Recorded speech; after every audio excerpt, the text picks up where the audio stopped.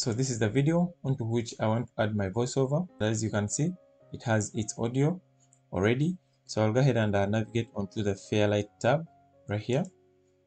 And then this is the audio. I'll go ahead and mute it. And once I mute it, I'll go ahead and right click and then add track, stereo. And then I'll come here and make sure my mixer is checked right there. And then I come onto audio 2, which corresponds to the voiceover that I'm going to add onto my video. And then I'll tap on no input. Then I choose input right there. By default, these two right here are selected.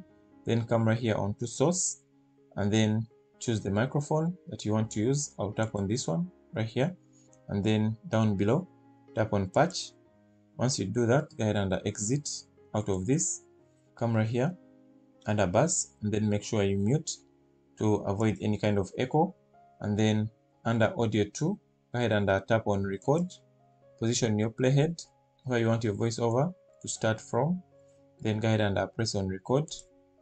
In this video, I'll show you how you can add a voiceover in Davinci Resolve. So I'll go ahead and unmute right here under bass. In this video, I'll show you how you can add a voiceover in Davinci Resolve. There you go. So I'll come right here in my edit tab and I play it. In this video, I'll show you how you can add a voiceover in Davinci Resolve. There you go. Make sure you give this video a thumbs up, share the video, and also subscribe to the channel for more content like this. Thanks for watching, and I'll see you in my next one. Bye bye.